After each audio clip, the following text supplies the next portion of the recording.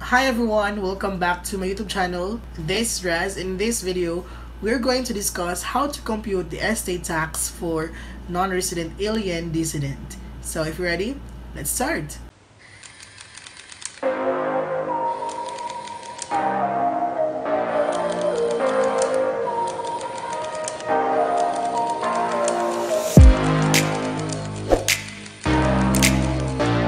So in our previous videos, we have discussed already how to compute the estate tax for single and also for married dissident. So in this case, we're going to discuss how to compute the estate tax for a non-resident alien dissident. So again, our legal basis when computing estate tax is according to Section 84 of the National Internal Revenue Code as amended by 10963. It is said that there shall be levied, assessed, collected, and paid upon the transfer of the net estate as determined in accordance with Section 85 and 86 of every dissident, whether resident or non-resident of the Philippines, a tax rate of 6% based on the value of the net estate. So whether you are a resident citizen, non-resident citizen, or resident alien, and even non-resident aliens, the estate tax is flat rate at 6%.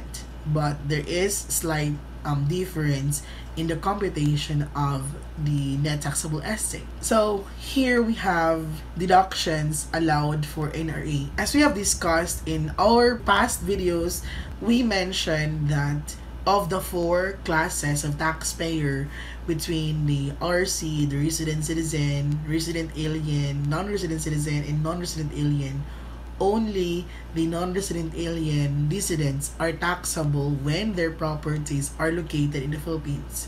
They are not subject to estate tax when their properties are located outside of the Philippines. While the other three, the RC, NRC, and RA, are subject to estate tax for their estate situated whether in the Philippines or outside of the Philippines. So again, there are also deductions which are given or allowed for resident citizen, non-resident citizen, and resident aliens, but are not allowed for non-resident aliens.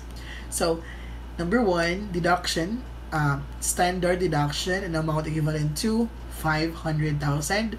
The non-resident alien can claim only a standard deduction of 500,000 pesos.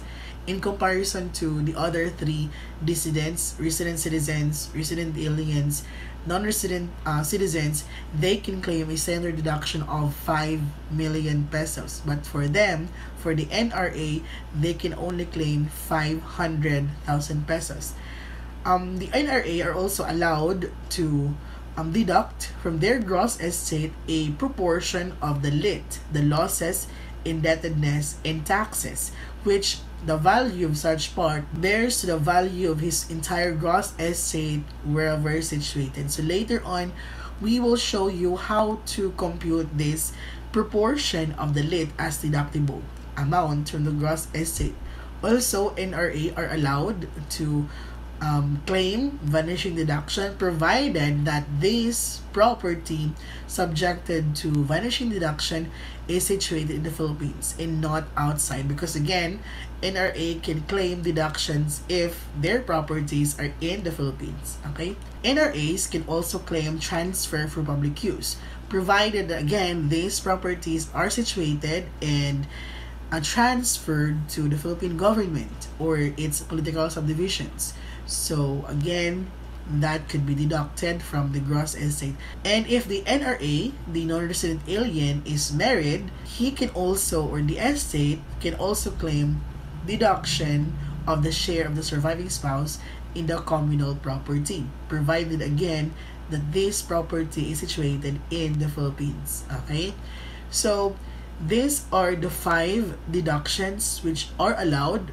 to be claimed by a non-resident alien and no other deductions. Okay, so they cannot claim family home because technically they are not a resident in the Philippines. We have an illustration. John is a resident and citizen of Hungary, died leaving the following properties in amounts are converted already to Philippine pesos. So we have here estate from the Philippines and Hungary and the total. So family home, of course, in Hungary, and that is 13 million pesos.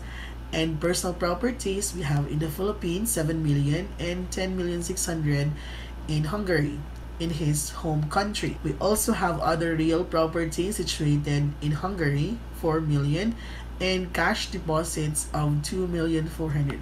By the way, non-resident aliens are not allowed to own real properties in the Philippines. Okay? So that is why it's only personal properties. So cash deposits in the Philippines, 2.4 million, while in Hungary, there's 3 million pesos. And also, John claimed the following deductions. So we have unpaid mortgage on family home, that is 800,000 pesos.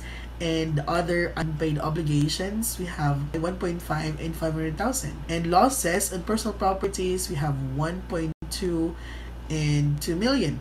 Okay? And estate tax paid in Hungary of 1 million pesos. So before going to our solution, let us first identify which of these items are deductible as lit and transfer for public use in monetary deduction, if there is any. So this paid mortgage is considered as indebtedness, despite the fact that it is related to the family home, which is situated in Hungary. Okay, still deductible, 800. And then this also unpaid obligation is also deductible. And losses and personal property is deductible, but not the estate tax paid in Hungary. We will add this together. Once we added this, the 800, 2 million, and the 3,200,000, this is considered as the world lit. Okay, world lit means world losses, indebtedness, and taxes. So that is the same amount that we are going to proportionate based on John's or the NRA's gross estate. Okay, so later on I will show you how. This is how we compute this problem, the estate tax for this problem. We have the Philippines and the Hungary and the total. Again, always remember that the properties situated outside of the Philippines are not subject to estate tax in the Philippines, because the resident here is a non-resident alien. But for the purposes of computation of the proportion, we are going to determine how much the gross estate outside of the Philippines. Okay, so family home, that is in Hungary, 13 million, personal properties, and then also other real properties in cash deposits.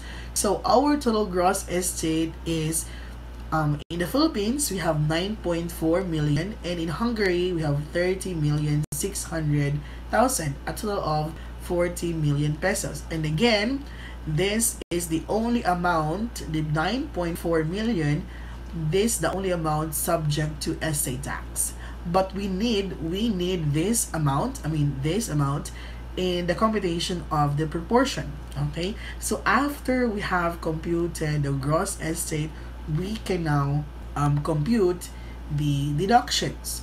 So we have unpaid mortgage and family home, 800,000, and unpaid obligations, so 2 million, and also losses on personal properties, 3.2 million. Okay, so the total of the world lit, that is 6 million pesos. This is the total ordinary deductions both in the Philippines and in Hungary.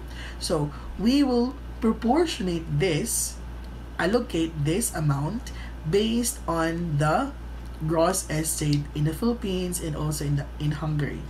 Okay, so we have the world lit multiplied by the Philippine gross estate over the world gross estate.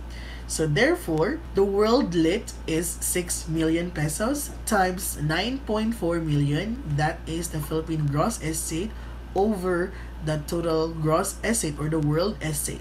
So therefore, the amount deductible as ordinary deduction is only 1,410,000 pesos. Okay, so this is the amount deductible from the 9.4 million. Okay, not from the entire gross estate, because technically these are not subject to tax.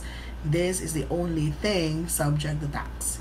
Then after we have computed the ordinary deductions, there is no vanishing deduction because there is none in the problem given, and then there is also no transfer for public use. And we can now deduct the standard deduction of 500,000. Again, in RAs, 500,000 only. And there is no deduction for family home because the resident is not a resident in the Philippines. So these are the only things that could be deducted from the gross estate. Therefore, the net taxable estate is 7,490,000, and we will multiply that by 6%. Okay? So the estate tax due and payable is 449,400 pesos. That's it. That's how you compute estate tax for a resident who is a non-resident alien. Okay? So if you like this video, give me a thumbs up.